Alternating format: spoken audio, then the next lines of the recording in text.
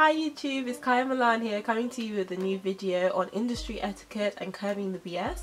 This is to do with the music industry and it's part of my series Music Industry 101, which is also on my blog, and I'll put a link to it in the description box. So yeah, literally I wrote this post and it was kind of off a few different things that happened over the space of like a week, and I really felt like my time was disrespected, and it was like, you know, loads of different things going on. So it kind of started off as a rant, and then I thought actually maybe I can use this in a positive way and give some advice to people in the creative industries, especially in the music industry. So as you know from my get to know you tag, I work in the music industry, and I would say I've always struggled because I'm kind of half and half in terms of like I'm creative but I'm academic. So in the sense where, you know, I've been in the music industry, as you know, like my whole life, and like kind of coming full circle in terms of working and actually, you know, working as part of a business. And there's an excuse within the music industry that we're creative, so, you know, we don't have to live by the normal social rules of the general population, I guess. Does that even make sense? Basically by the normal rules. So like, and what people don't seem to understand is the music industry is a business. It's not just a place where you can just throw out all your emotions onto paper and then make a song. Like, it's actually a business. If you want to make money in the music industry, which some people don't, if you do want to make money in the music industry, then there's certain ways that you have to do things, certain things that you actually have to do, certain obligations that you have to fulfill. If you're in the music industry, that's your full-time job, it's not just your side hustle. Like producers, it is a very well-known fact that producers, once you have your studio session, they go missing with tracks and stems and like Logic files, and it's like, I paid you for my session and now I've got to wait how many months to actually get my track. And people think because they have a certain reputation in the industry it doesn't matter about being professional, but you can also ruin your reputation by doing stuff like that. Like, every unsigned artist that I know has at one point in time had to chase producers for their tracks, and it's like, it's not okay. It's not okay to, you know, go ghost like once you've done someone's track, and when they're trying to chase you up about it, you're not picking up your phone, you're not answering emails. It's really unprofessional, and it's like, it seems like it's just the etiquette of the industry, but it's not okay. Like, I shouldn't be chasing you up for tracks and seeing you doing Snapchat like image gang. I shouldn't be seeing that. Like, it's not cool, it's not okay, and it's just a whole load of BS. And then to say, oh, I've been busy, no, you're never that busy not to reply to my text. Even if you can't give me the track, you haven't finished it, at least be upfront and say, oh, I haven't finished the track, I'm going to get it to you by this time. But just to not actually reply is just so rude. It's so rude and it's so disrespectful, and people do it all the time. Dare to be different. When you're in the music industry, you get sucked in terms of, you think you have to conform to how the industry is, and that's not necessarily the case. Maybe become a producer and be on your job and actually, you know, do things that you say you're going to do, reply to texts, reply to emails, be professional about it. You don't necessarily have to come into this industry and completely conform and say, yeah, I'm just going to not answer my phone for like 5 days and then come back like, yeah, sure, like, oh yeah, I'll send you a track. Like, it's not, that's not okay. And I think it's really something that needs to be addressed. A common music industry myth is that interacting people solely on your level or above is the way to making it, and it's not necessarily the case. If someone reaches out to you and they might have 50 followers but they want to reach out to you to maybe work with you or just praise you, the least you could do is like give them the time of day and either reply to them and let them know that maybe you're not interested at this time in a nice way, or just have that conversation, interact with them. If someone's tweeted you like, oh, I think you're really sick, I'd really like to work with you, and you listen to their stuff maybe on SoundCloud and you're not really feeling it, maybe as you're maybe in a slightly higher position, maybe give them some advice. And it's like, making it in the industry and acting brand new is like an accepted practice. Like, you suddenly get to a certain level and people are texting your phone, you've got like 1,000 emails sitting in your inbox, you've got 126 text messages and unopened text messages. And I don't know, I live in London and we have the Underground, which is like the subway, and we have Wi-Fi on the Underground, so you can't call, well, you can, you know, you can FaceTime audio, but you can't do anything else apart from listen to music whilst you're on the Underground. Reply to your texts.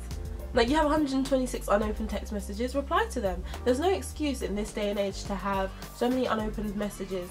It's a matter of laziness. No one has that little time to like reply to maybe 10 messages. Like, you have 5 minutes before you go to bed to look through your WhatsApp messages, look through your text messages, and there's really no excuse when people like sit there on their phone with all their like notifications on like 50 and saying, oh, I don't have any time. But whilst you're saying you don't have any time, you can reply. When I see you like on Snapchat and tweeting, it takes the same amount of time to write a tweet as it does to reply to a text message.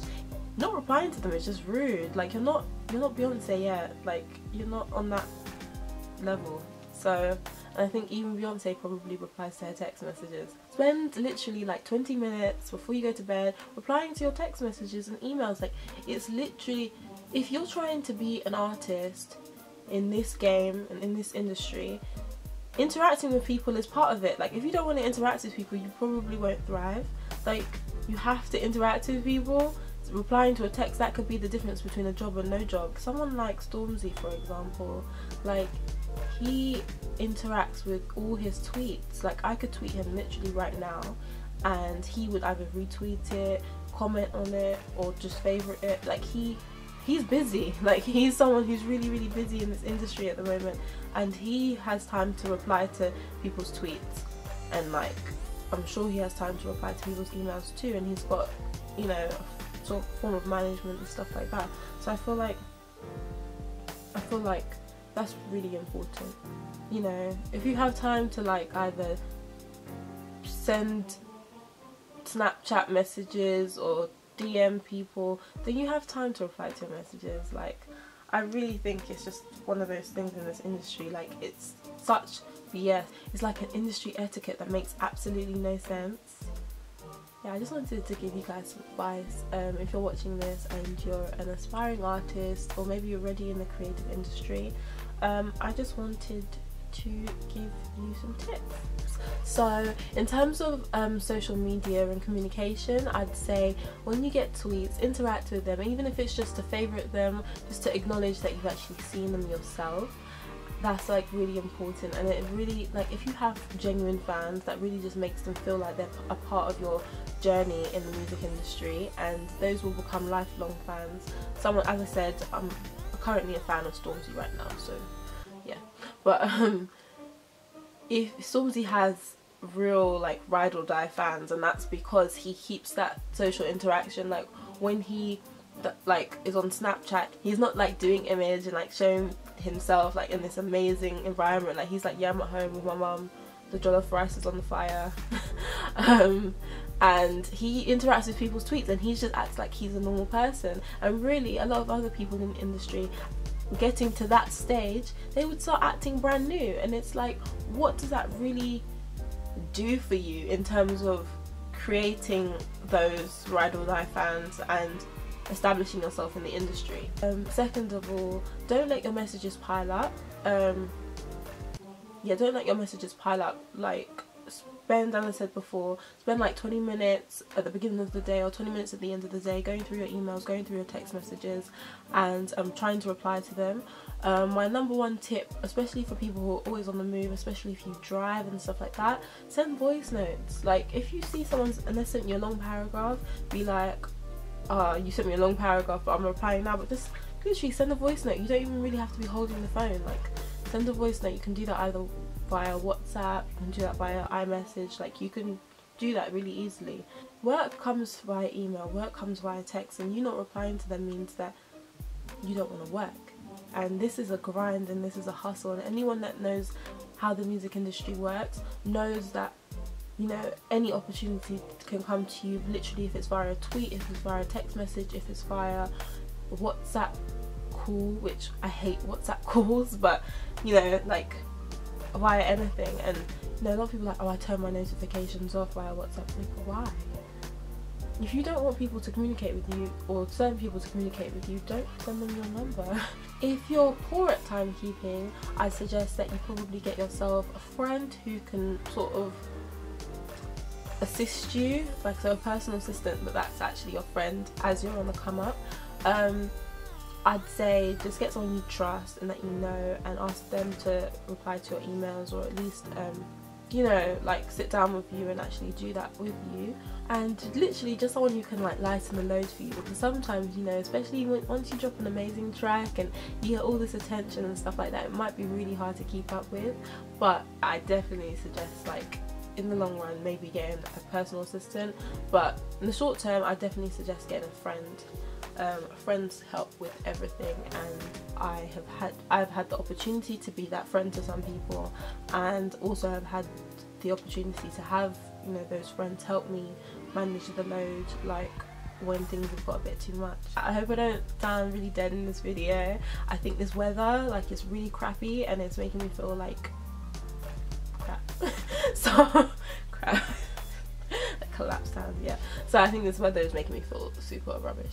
But I hope you enjoyed this post. I literally like just to give everybody advice on how to thrive in this industry.